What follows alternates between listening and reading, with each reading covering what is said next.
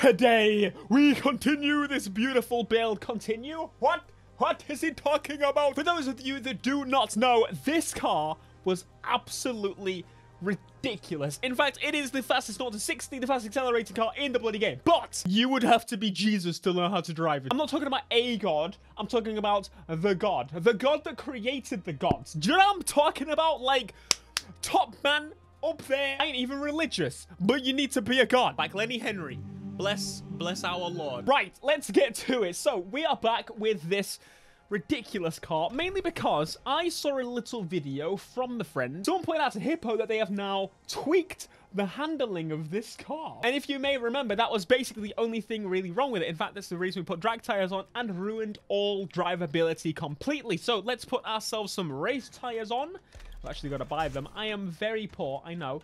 And everything else should pretty much be as it should be. Actually, let's have a look. Actually, the 6-speed might be a better choice because it isn't seeming to affect the top speed. We'll try that. We'll practice it. And because it's been a little while, we should probably change the color of it just to spice it up. You know, we already did a blue. We could go with a purple. A purple actually would be pretty sweet. Honestly, this car is a skittle. It can suit any color you can throw in. Okay.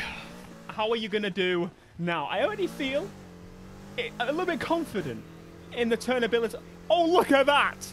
Would you look at that? It turns. It actually turns and doesn't just slide to the side like an absolute lunatic. Very nice. Now, this thing piles on the speed. The only thing is, when you get to the high speeds, with all lower-end cars, this seems to be the case, the screen shake is absolutely ridiculous. We need to see what the top speed is going to be like. Is the top speed as it should be? Is it still as good as I remember? This is the real Porsche. Porsche what? Porsche Beetle. Beetle Porsche. Boost, baby. Let's get it. Woo! Jesus. I'm gonna be honest, I'm totally converted. This is beautiful. If you go into the hood view, there ain't no crazy screen shake. Ho! Ho! How does it turn at the speeds? Oh, it's still really aggressive. Let's play around with the tweak menu that we're going to live tuning. Steering sensitivity. Why have I got this on high? Oh, I was on drag, wasn't I? Of course. I may be insane, but I'm not that insane. I didn't intentionally do that. I'm not crazy, you know what I'm saying? I've got a little bit of sense to me. I'm slowing down the speed, slowing down a little bit. That's fine. It's still holding 200s pretty nicely. Okay, I feel this is still pretty damn quick. Now, we have some business to attend to. We need to see how quick this thing is around a racetrack. It's all well and good being fast in a straight line. We already know this is still the best accelerating car. What car accelerates like this? Good question. Let's get it. Look at this. Boom. 60. Damn. Oh, 100. Bam. Doesn't surprise me. This is the real Porsche. Porsche what? Exactly. We're driving the Volkswagen Beetle RSR. Perfect. There you go. This is the Beetle RSR. It is an equivalent. Now, we need to find an event to do. An event that I have dominated a few times. Go online. Am I not online? This one. Trickster. This event I've done a few times. 340 is my time. Again, that's an average player's time, I would say. An average moneymaker. Shake your money, big win. Part of me loves that they fixed the handling of this, but part of me hates it at the same time. I really... it had a personality to it. It was the fastest car in the game, but it handled like absolute doo-doo poo-poo. Which is fine. I mean, it's not fine. It's kind of upsetting. This is the potential RSR killer. I don't think it's going to beat the RSR. But hey, listen to me. It's cooler than the RSR. You get extra style points for driving this. Holy crap. It turns a little bit too well still. Very light. Very point and shoot. It feels very strange. I feel like if every car handled like this, no one would be like, oh, this handles difficultly. I think with a little bit of time, I'm actually going to put some time into this car, you know, because I want it to beat every RSR on the planet. I want it to decimate, eliminate, to get rid of. It's horrible, brother. You want it vamoosed off. This color looks so good on it. This is the better color choice, and it's still got the blue to match the plate. Damn, I'm a good color picker. Oh yeah, I also have the sensitivity quite high on the sticks, remember, if you haven't been. We've still got the drum brakes on. That's beautiful, baby. All right, this may be a bad idea. We may want to put some dead zone on the sticks. See, I'm not used to having to turn so little for it to react. Already went straight into the bloody wall, so we've got to beat a 340 Look at that sharp turning. It's actually ridiculous. Kind of a bit too ridiculous. It makes me nervous. It worries me. God, it turns way too sharply and loses so much speed. It's still got that Need for Speed ability of losing speed pretty quickly, although that is realistic. If I was to spin my car sideways, I would lose quite a bit of speed, if you didn't know. Messiah, baby! We got these! Ain't no problems. We go and get it. Look at that! You didn't even have to drift. That actually might be... Oh, God, no! This may take a few attempts, but I think... Damn it. Its party trick may be that it doesn't have to drift like some of the other cars do, which does scrub off speed. I also have another theory that obviously it still slides, and a lot of the time I don't think it needs to. I think I might change this car to brake to drift. If it changes to brake to drift, I know, it sounds like a sin, how dare you! If I change it to brake to drift, there's less chance of it actually drifting, because obviously I'm gassing off, gassing on, more so than I am braking with this car, because it turns so freaking well. That's, if I mess up again, we go and do it. Have to be so careful with the NOS, because it still turns like hellfire with a bit of boost.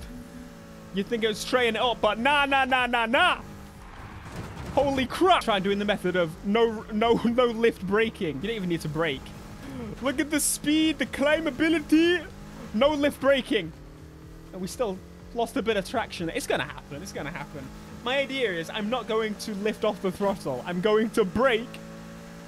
Oh my God. Oh, just turns. No, it went straight. It went straight. Live tuning glitch. And that's what I call speed. I'm doing it, baby. We are actually only a couple of seconds off of my... You stupid Mercedes! Get out my face! We are literally a couple of seconds off of the time that I got with the RSR, which again is a decent time. We're going to have a play with the live tuning, as I said. I'm going to see if this is any sense whatsoever, because it may fix everything. You never know. It's trial and error, boys. Trial and error. This Beetle looks so good. I need some real brakes. Holy crap! I was about to brag at how good that corner was. You again. Get out of my way, you big pig! Jesus! I don't give up. We don't give up. Come on. Let's get it. Cross the line. Boom! 2 seconds faster. I actually made 2 major mistakes that time. Now, again, just to give you an idea, this is not an event that I don't really have a specific event that I test times on, but what I do is I play through them as quick as possible to try and make as much money as possible. And I have now just set a brand new time right here in my Beetle. Very, very cool. Now, ultimately, it's still completely possible for someone in an RSR to beat that time. I think the general idea is that this car is probably the second fastest in the game now, or one of the top 5, let's say, but it's going to be dependent on your driving ability. It drives a little bit differently to basically every other vehicle. Every other vehicle has, I say every other vehicle, there's probably main 2 types of vehicle in this game, and the RSR is an exception. This is an exception, and so on. So there's the Aventador side of the scale, which the Aventador is a real piece of poo to handle. It does not want to turn whatsoever. And then you've got the other end of the spectrum, which is leaning onto the RSR side, which is very, very easy to handle. This, it has its own bloody category altogether. It's too good at handling is going to be my summary of it. The grip is absolutely ridiculous still. It's insane. They fixed the swerviness of it, but you can now still point and shoot and hold speed a bit more than you actually expect. You expect it to turn less.